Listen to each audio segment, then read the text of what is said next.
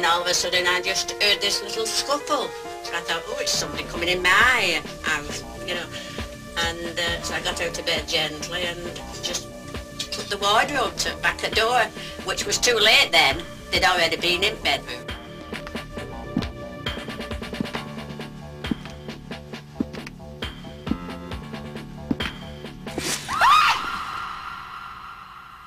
Crime is something we all have to deal with in today's society. It's a growing problem. In fact, there's every possibility that you yourself may have experienced first-hand crime in one shape or form. Even if you've never been a victim, you probably know someone who has. For many of us, crime, or the threat of crime, is an all too familiar prospect. Perhaps your car's been broken into or stolen. Your home may have been burgled. If you're concerned, there are things you can do to help prevent crime. In the course of this video, I'll be giving you practical advice on making yourself, your family, and your property more secure.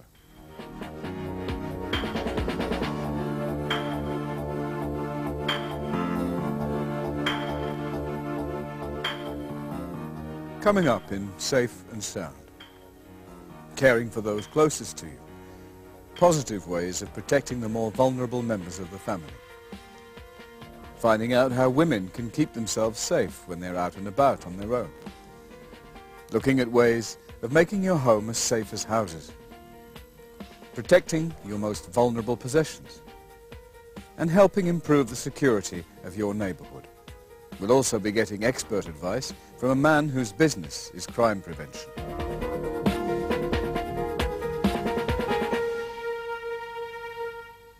As we all know, crime is often on everyone's mind. But that doesn't mean we're helpless to do anything about it. As you're about to find out, there are all sorts of positive measures we can all take. Firstly, though, it might be helpful to put crime into perspective. Most of us are more afraid of violent crime than anything else. But it might reassure you to know that most crime is not against people, it's against property. And in the main, crimes are not carried out by professionals. In most cases, they're the work of opportunists. Now, if we can reduce these opportunities, or even eliminate them altogether, we'll be making a significant contribution to crime prevention. For instance, as much as 90% of car crime stems from easy opportunities. Drivers leaving their vehicles unlocked. Ever done that? The same is true of domestic burglaries. In around 30% of cases, the householder makes it easy for the thief by leaving a door or window open. And just imagine how much more difficult life would be for the criminal if everyone took the time to secure their property. Yeah, it might seem obvious, but many people simply don't bother.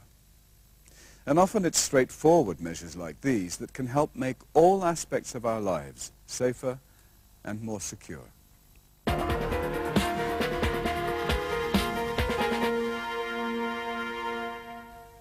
Let's tackle the subject of personal safety.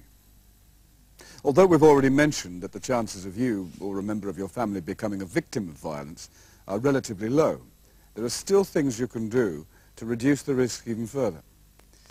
The best advice is to avoid potentially dangerous situations whenever you can.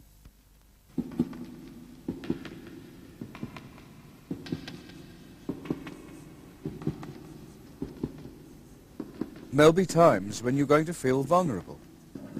In those situations, what can you do? If you're out on your own after dark, be alert and aware of your surroundings. Stick to well-lit and busy areas if possible, and don't use shortcuts that will take you into dark, out-of-the-way places.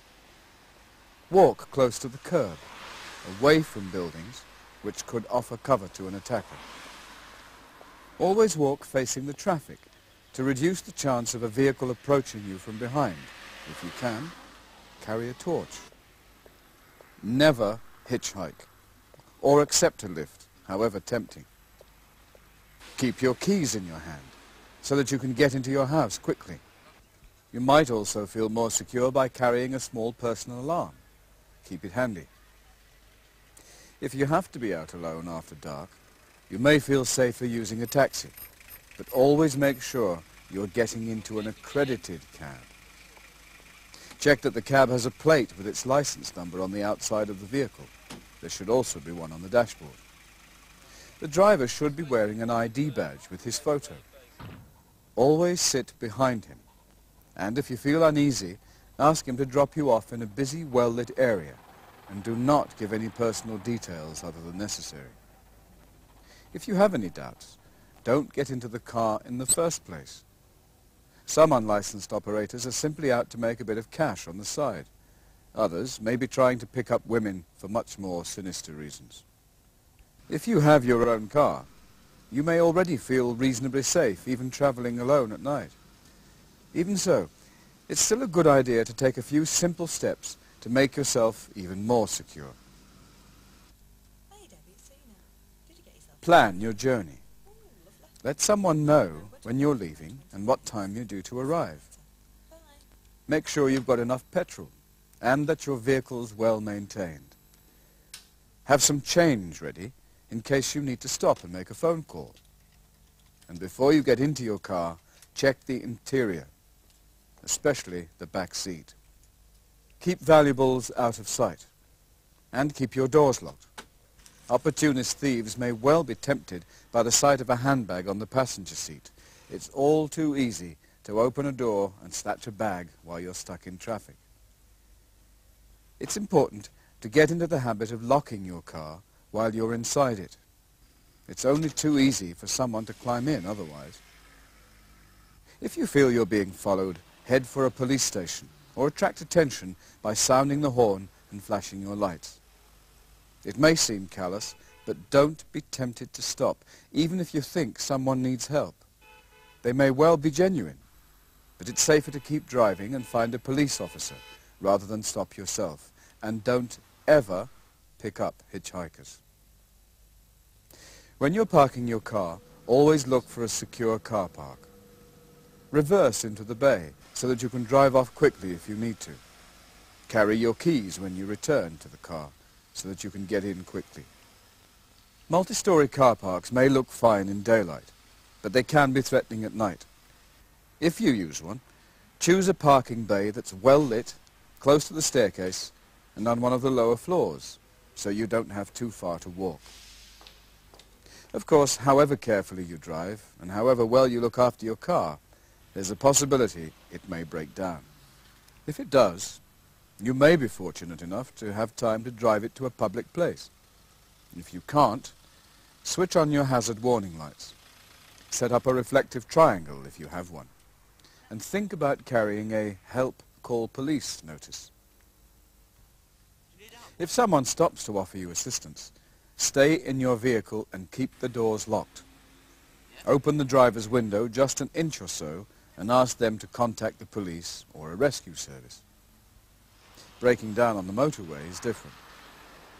Pull over onto the hard shoulder and try to make it to one of the emergency phones. Use the marker posts at the side of the road to work out how far away the next phone is. There are phones at 1 mile intervals along both sides of the carriageway. Don't ever cross the carriageway to get to a phone. While you're making the call, leave your passenger door open and the rest of your vehicle, doors and windows, locked. That way, you'll be able to get back into your car quickly if you're approached by someone and feel threatened. All calls from motorway SOS phones are connected to the police. Tell them you're on your own, and you'll find all the motoring organizations will give you priority. While you are waiting for help to arrive, sit in the passenger seat. This gives the impression that you're not alone, but simply waiting for the driver to return.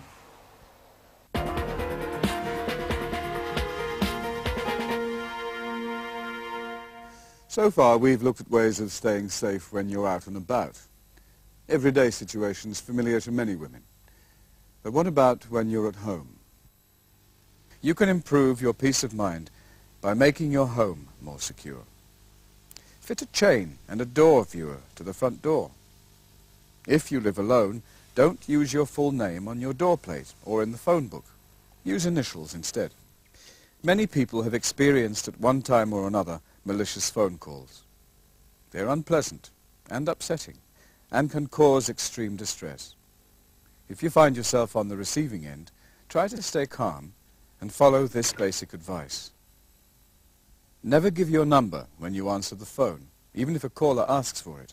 Instead, ask which number they've dialed. Never give away information about yourself. And never tell a caller you're at home alone.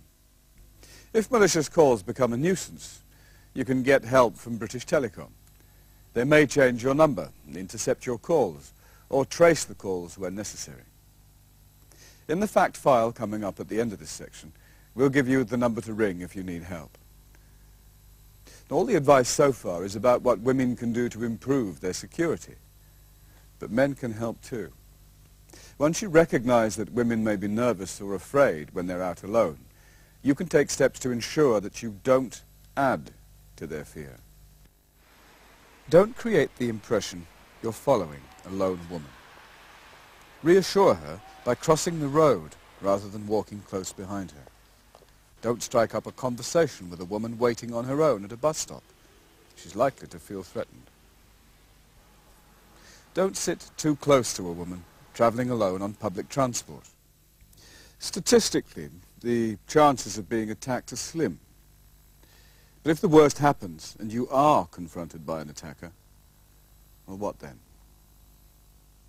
Now, it's not something any of us likes to think about, but it's important to prepare yourself. It might just give you a split-second advantage over your attacker. Make as much noise as you can. Shout and scream. Even if there's no one nearby, your attacker may be scared off. If you are attacked and you feel able to fight back, use whatever reasonable force you can. If you're carrying keys or an umbrella, you're entitled to use them. If you are a victim, if you need help to deal with malicious phone calls, or you've been attacked, there are organizations who can help. Details coming up now. Older people are vulnerable too, and any attack on an elderly person is particularly disturbing. Now, such attacks are rare, although there remains a real fear that this kind of crime is on the increase. Hopefully, by taking practical steps to make elderly people more secure, we can help allay some of those fears. You can help elderly relatives or neighbors by making their homes safer. Offer to fit additional locks and chains. Install a door viewer in the door. In some areas, pensioners may be able to get financial assistance for this kind of work. Your local home watch or crime prevention officer will be able to advise you. Once their home is secure, elderly people are in a far better position to deal with unexpected or unwanted callers. Can I see your credentials, please? Always keep the chain on the door when you answer, and always check the credentials of callers. Even if they're claiming to represent official bodies like the electricity board or the police, you should still ask for identification. If you're in any doubt, take a number and ring their office to make sure. And don't open the door unless you're certain the caller's genuine. Remember, don't keep large sums of money in the house. It's safer in a bank, post office, or building society.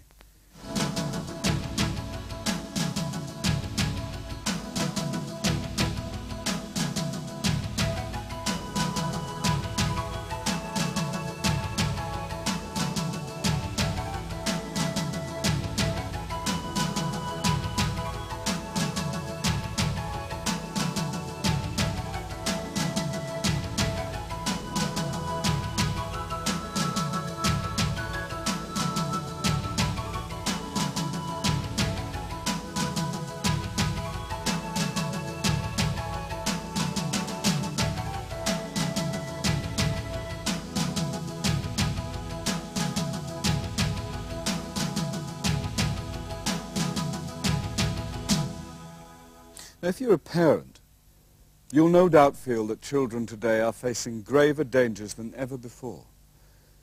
And it's hardly surprising parents are worried when every day we hear stories of appalling cruelty to children. It's vital, then, that youngsters learn about staying safe, something many schools now teach as a matter of course. The threats to children may come from people they know, or from total strangers. In any event, there are some basic rules they must become aware of at an early age. Younger children, particularly, need to be made aware of stranger danger. Teach your children not to talk to strangers, not to accept anything, sweets or money, or the offer of a lift, from someone they don't know. Make sure your children tell you where they're going, who they'll be with, and what time they'll be back. Encourage them to talk to you. Make sure they know they can tell you if someone has approached them. It's important they know they won't be in trouble.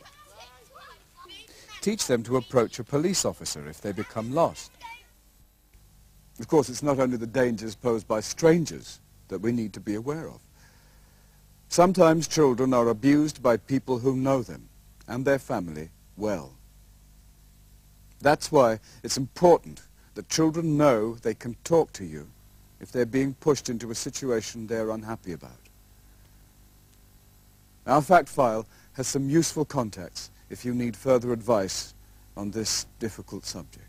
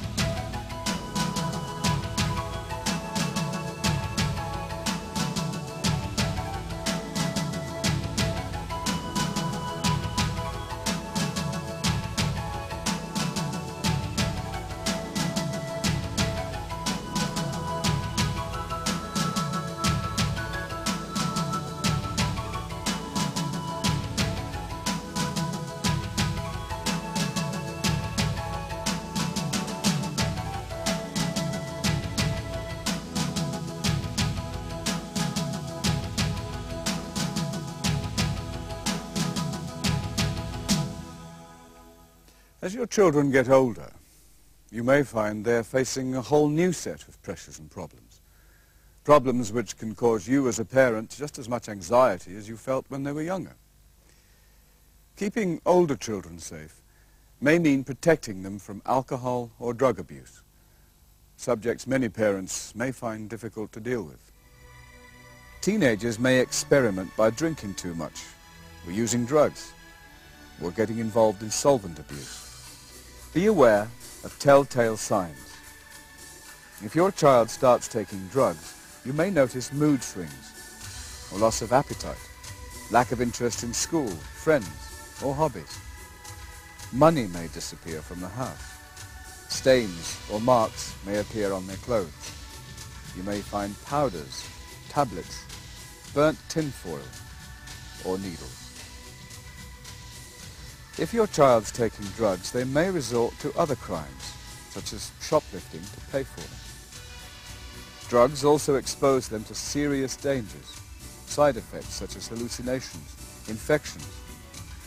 If you're concerned, the number of organizations who can help are coming up in our fact file next. So far in Safe and Sound, we've looked at personal security, safeguarding yourself and your family. Now we're going to move on and look at ways of protecting the home. Unfortunately, break-ins are something many householders have had to come to terms with. The aftermath of this kind of crime can be traumatic. So let's look at some ways of improving home security and making our property less attractive to opportunist thieves.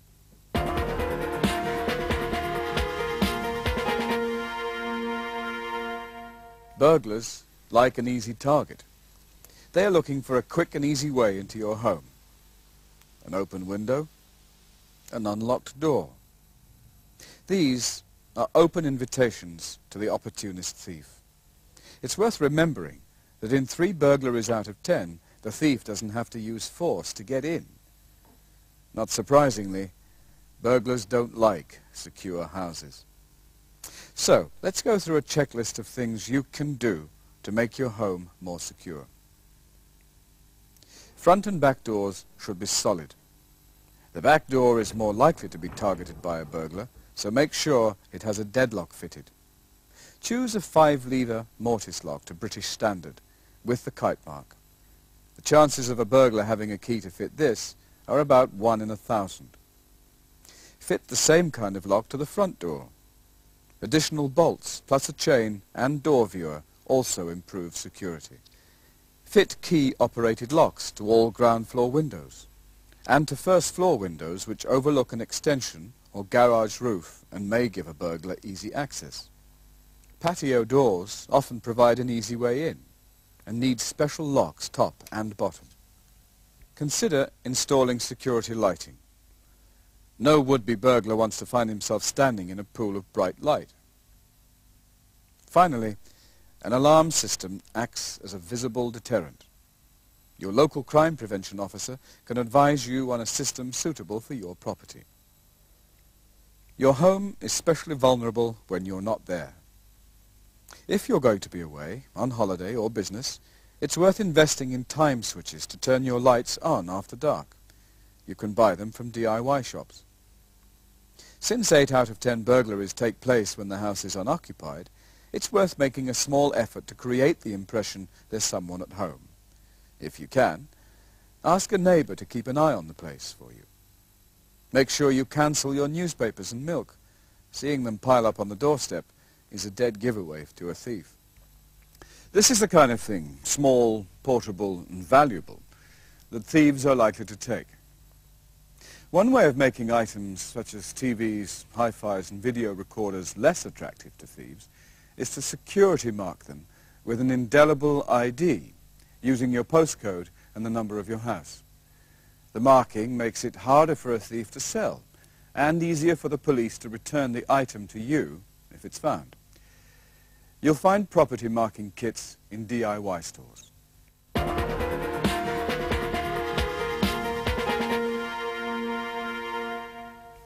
Now, it's all very well fitting secure locks and chains, but it's equally important to ensure you can leave your home quickly in the event of emergencies such as a fire.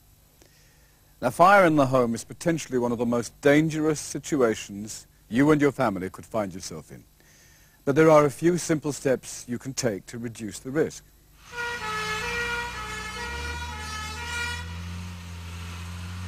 The main causes of fire in the home are carelessly discarded smoking materials, such as cigarette ends, etc. Fires involving cooking and cookers, children playing with matches, and the improper or careless use of portable domestic heaters. The fire service attends many incidents in a year involving cookers and cooking. One of the more frequent ones that we attend is the chip pan fire. Probably about 1 in 4 of all cooking incidents that we go to involves an injury, so it's quite a serious problem. People should remember that if they're using a chip pan, they should try to keep it less than 1/3 full of fat or oil. They should always dry off the chips before they use them. They should not allow the fat to overheat, and certainly never to leave the pans unattended. Should they get a fire involving a chip pan, they should leave it in place. It's not advisable to move the pan at all. If it's safe to do so, they should turn off the heat. They should take a tea towel that's been wet, wring out the excess water and place it over the pan and leave it to cool for 30 minutes. The biggest cause of fatalities in domestic fires in this country is the carelessly discarded smoking materials, particularly people smoking in bed. We would always advocate that where possible people use an ashtray if they must smoke, and to make sure at night before they go to bed that they tip out the ashtray into a suitable container and check round the furniture to make sure that no cigarette ends have got themselves wedged behind cushions, etc. The best thing a family can do to protect themselves from fire is to provide themselves with a smoke alarm. Statistics show us that your chances of surviving a fire in the home are greatly improved by providing a smoke alarm correctly fitted in your property. The other thing you can do is to get the family together and formulate an escape plan. Work out just what you would do in case of a fire to get your family and yourself out safely. If you do discover a fire, the most important thing is to get the family together. Wake them up if necessary. We mustn't forget that the most serious fires do start at night. When you've got everyone together, make your way safely out of the premises without opening unnecessary doors. It's not really viable to start investigating the fire at this stage. Ceiling temperatures can quite easily reach 1,000 degrees centigrade in 3 minutes in a domestic fire. So once you've got everyone outside, you need to telephone the fire service and stay out until they arrive. The role of the fire service, of course, is to save life from fire, to save property from fire, and to render humanitarian services to anyone, anywhere, at any time. The fire service also offers free advice on any aspect of fire safety in the home.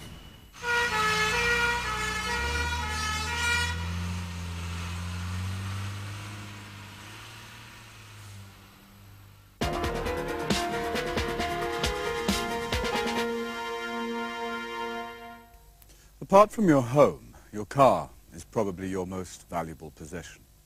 It's also likely to be your most vulnerable possession. Each year, more than 460,000 cars are reported stolen in Britain. Many of those are never recovered. And a large number of those that do turn up are severely damaged.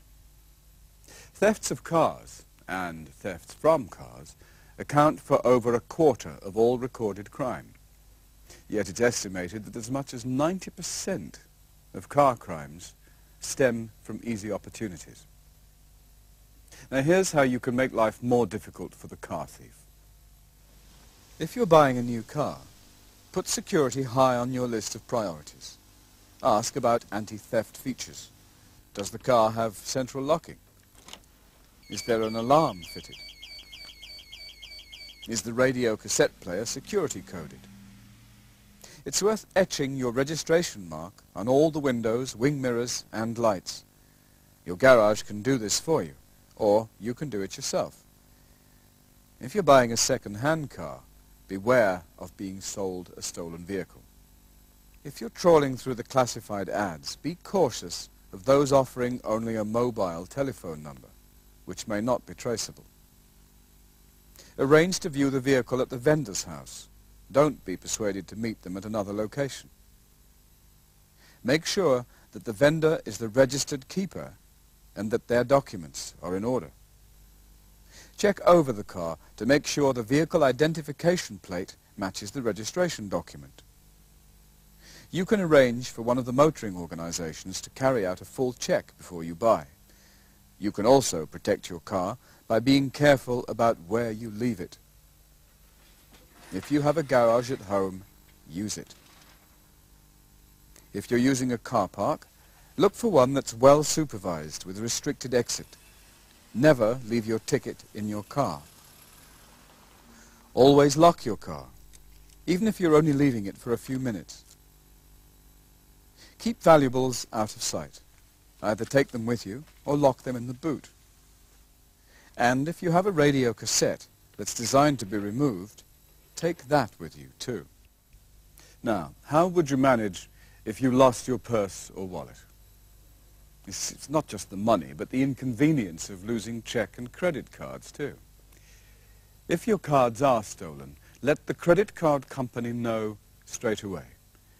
If you don't, you may be liable for some of the bills the thief has cheerfully been running up in your name. Don't keep your personal identification number, your PIN, with your card. And never keep your checkbook and guarantee cards together. And if you have this many cards, it's probably worth insuring them with a company who can cancel the lot for you if they're stolen. Your credit card company can advise you.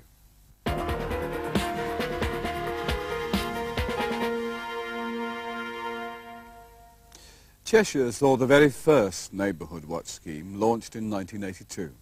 Now there are more than 100,000 schemes throughout the country, taking in more than 4 million households. Over the years, Home Watch has become a well-established part of crime prevention, a means of improving the sense of safety and security among the community. The scheme works by encouraging people to look out for one another, to note suspicious behaviour, and to report anything worrying to the police. The schemes are very much a partnership between the police and the community, and right from the outset, officers will offer guidance and advice to residents keen to start up their own scheme locally. Being part of Home Watch means you know other people are looking out for you, and you for them. Through newsletters and meetings, you'll be kept in touch with what's happening in your community. And if you need advice on crime prevention, you'll already have established a relationship with your local police officer. If this sounds like a good idea for your neighbourhood, talk to your local crime prevention officer. And that's just what we're going to do, because with me is Mike Farrell, who is a crime prevention officer with the Greater Manchester Police Force. Mike, just how valuable in your experience are these Home Watch schemes? Home Watch schemes can be very valuable in the fight against crime, and in particular in the fight against the opportunist type of burglar.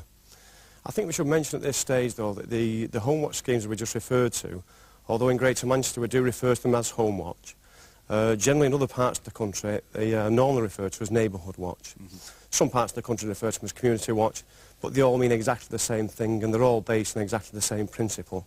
But they can be very valuable if they are run properly. Some Home Watch groups are run very, very well, enthusiastically, and quite professionally as well.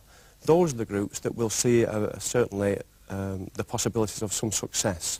The difficulty, as I see it, is that I can very easily start a Home Watch group. I can go into an area and I can speak to people who are obviously concerned about having their homes broken into.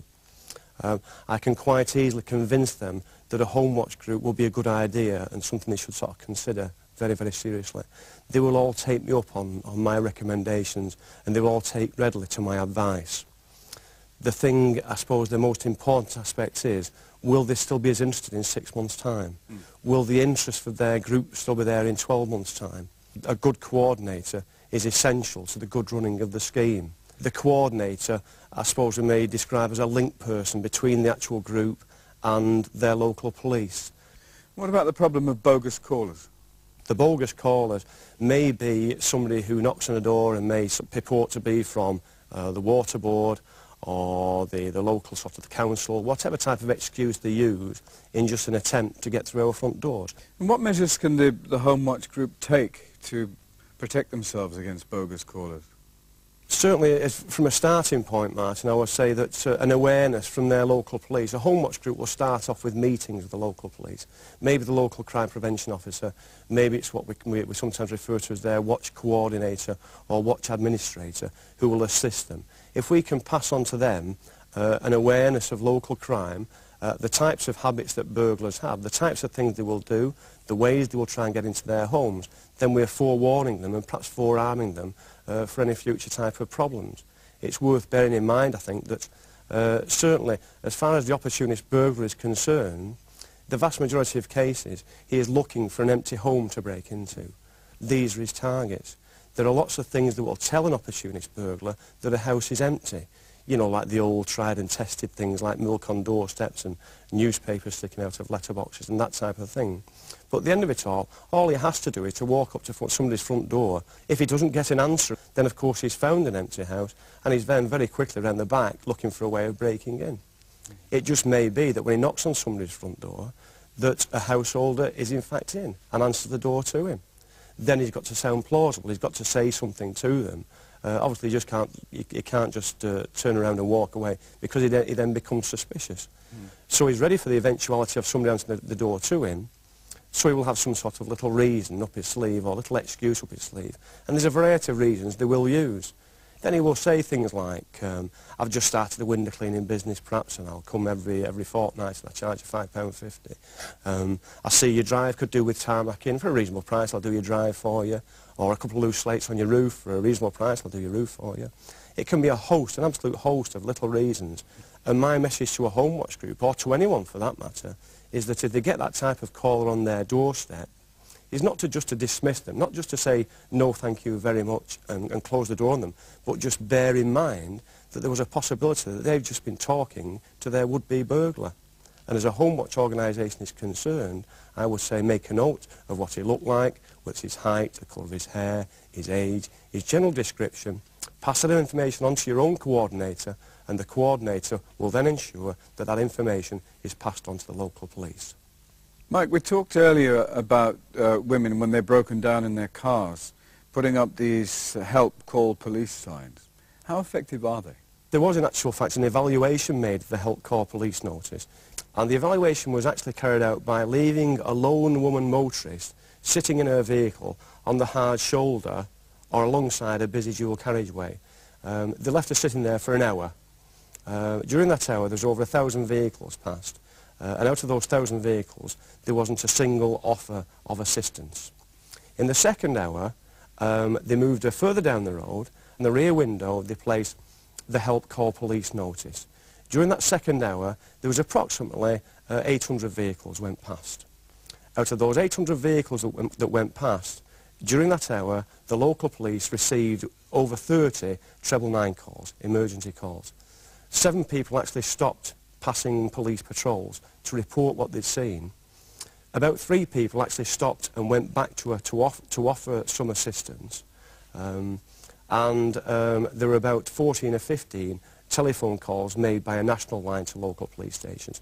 In all, certainly, the figure, the offers of assistance came to well over 50 for the hour that she was sitting there with the help call police notice placed in the rear windscreen. So I think really that evaluation speaks very, very loudly for the fact that we should recommend that type of notice wherever possible. Now, going back to one of our earlier topics of discussion, there is obviously a real fear of violent crime. But how important is it to put this into perspective? One of the best ways we can get things into perspective is by looking at crime in general. If we look at crime as an overall type of figure, we can say that out of all the crimes that are reported, 94% of those crimes relate to crimes against property, which leaves a rough figure of 6% of crimes that are actually crimes against the person. You know, whether it's a minor assault through to a more serious assault. But there's only 6% roughly that are attacks against a person. Mike, thank you very much. And that's all from us. But remember, there is something that you can do to help prevent crime and to keep the people and property you value safe and sound.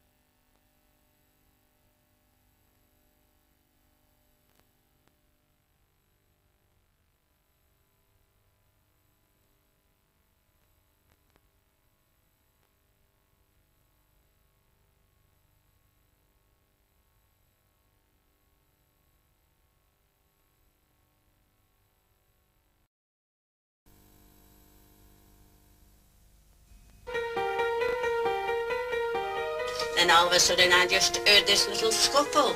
So I thought, oh, it's somebody coming in my house, you know. And so I got out of bed gently and just took the wardrobe, took back the door, which was too late then. They'd already been in bedroom.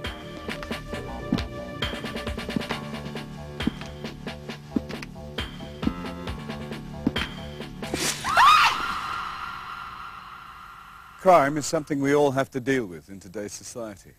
It's a growing problem. In fact, there's every possibility that you yourself may have experienced first-hand crime in one shape or form. Even if you've never been a victim, you probably know someone who has. For many of us, crime, or the threat of crime, is an all too familiar prospect. Perhaps you would. We'll also be getting expert advice from a man whose business is crime prevention.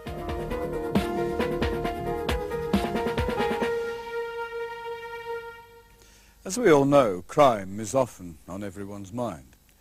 But that doesn't mean we're helpless to do anything about it. As you're about to find out, there are all sorts of positive measures we can all take. Firstly, though, it might be helpful to put crime into perspective. Most of us are more afraid of violent crime than anything else. But it might reassure you to know that most crime is not against people, it's against property. And in the main, crimes are not carried out by professionals. In most cases, they're the work of opportunists. Now, if we can reduce these opportunities, or even eliminate them altogether, we'll be making a significant contribution to crime prevention. Becoming a victim of violence are relatively low. There are still things you can do to reduce the risk even further. The best advice is to avoid potentially dangerous situations whenever you can.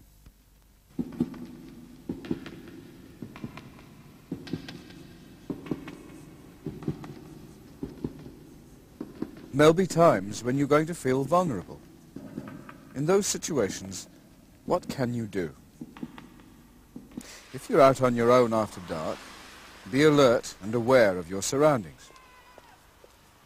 Stick to well-lit and busy areas if possible, and don't use shortcuts that will take you into dark, out-of-the-way places. Walk close to the curb, away from buildings which could offer cover to an attacker. Always walk facing the traffic. If your car's been broken into or stolen, your home may have been burgled. If you're concerned, there are things you can do to help prevent crime. In the course of this video, I'll be giving you practical advice on making yourself, your family, and your property more secure.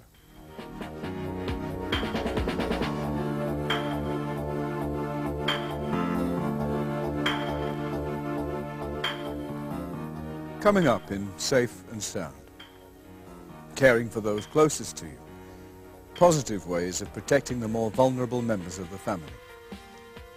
Finding out how women can keep themselves safe when they're out and about on their own. Looking at ways of making your home as safe as houses. Protecting your most vulnerable possessions.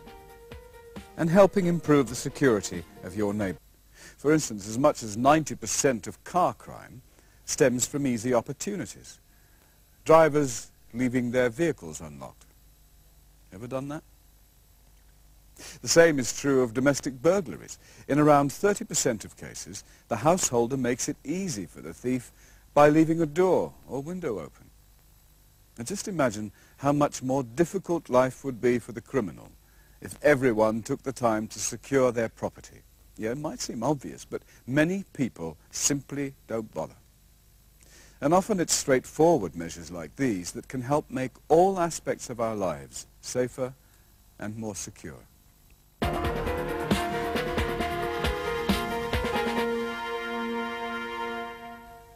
Let's tackle the subject of personal safety.